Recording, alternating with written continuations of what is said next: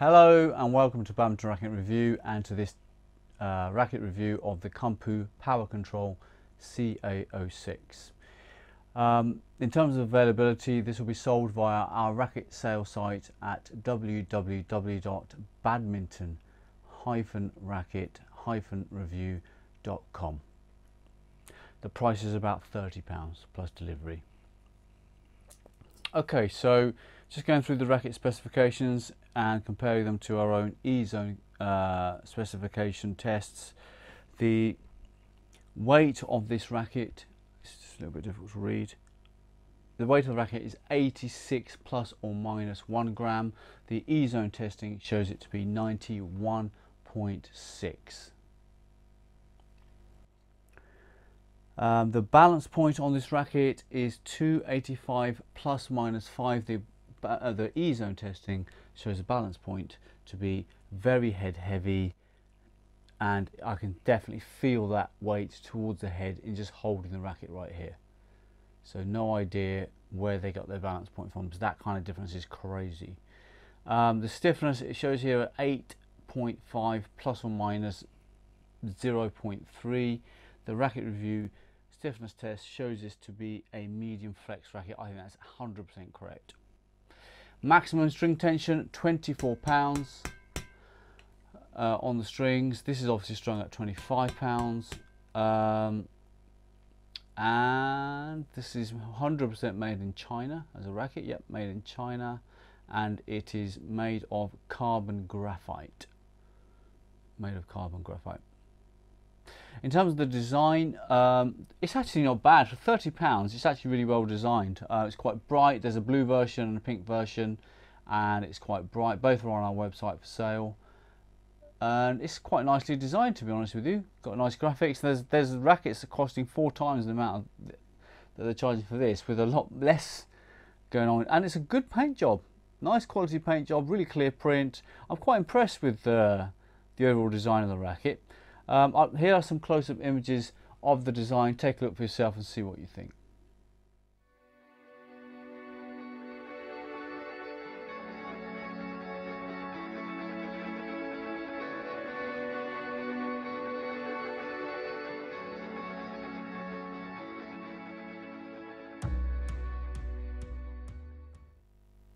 Okay, specifications are done.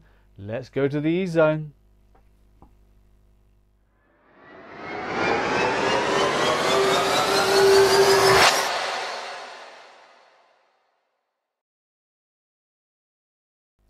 Okay, so before we start our E-Zone testing, what do you need to know about how we test our rackets? Well, first of all, we use the same shuttles, the Yonex AS30s on all tests.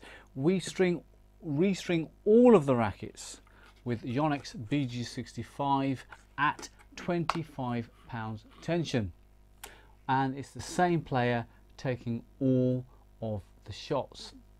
Right, now you have some basic understanding of how we test. Let's move on to the smash test. The smash shot that you're seeing here, and for all of the rackets we've tested within Badminton Racket Reviews E-Zone, we take generally 6 shots. We take the 2 highest racket shuttle speeds, and we average those to give us a overall speed. If those two readings are not within a certain percentage of each other, we then retake the entire test. This shot measures the shuttle speed coming off the racket head, and also if you go across to the E-Zone, you'll see a picture similar to the one you're looking at on the screen now, which accompanies every single racket within the E-Zone. So that's nearly 650 or more rackets, with this kind of smash JPEG showing you the racket head speed, the shuttle speed, the distance, and the approximate repulsion of the racket.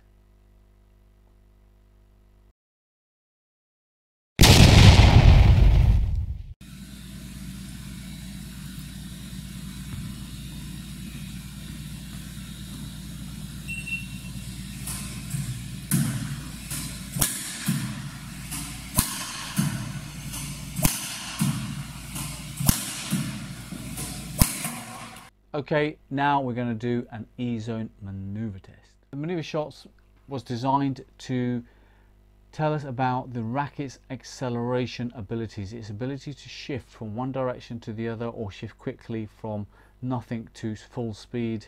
It also tests the racket's aerodynamics.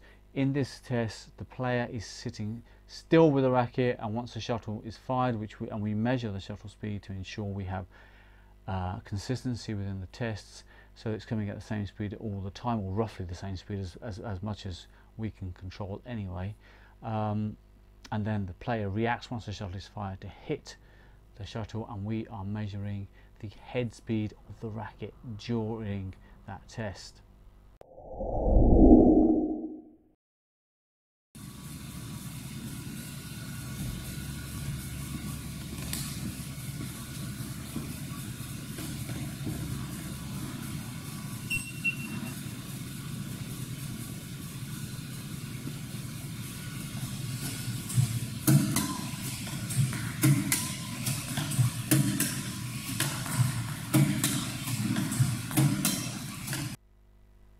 Okay, so they're done. Now it's E-zone control test time.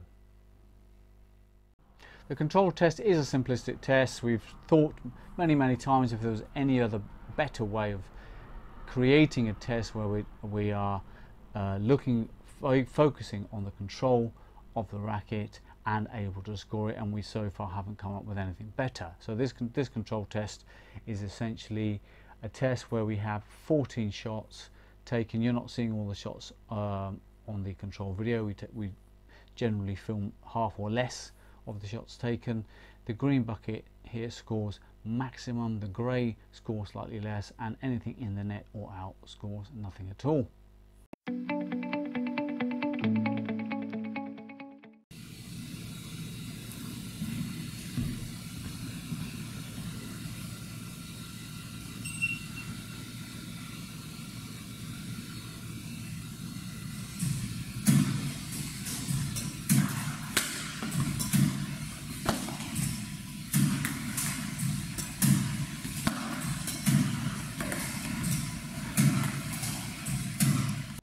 So what do we think of this racket? Well, it's £30, so this really is to start somebody off with knocking around with a shuttlecock and just learning the basics of badminton, getting your basic shots right. It's heavy, it feels heavy, it feels slow to use, and doesn't offer any great skills in terms of playability.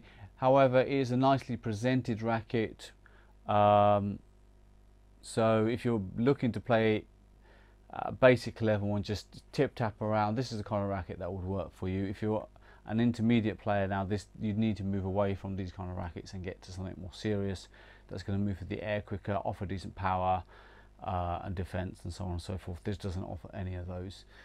There is a full review at the Racket Review E-zone, covering the overhead ability, the drive ability, the smash ability, how much propulsion it has, how much control it has. There'll be a video at the end of this video. At the end of all videos, there's a video showing you the E-zone, how it works. But from our perspective, I think you've got a summary of this racket. It's a beginner's racket, and it's a nice beginner's racket in terms of the way it's made and presented. In terms of performance, it's basic. Okay, I hope that helps with this racket.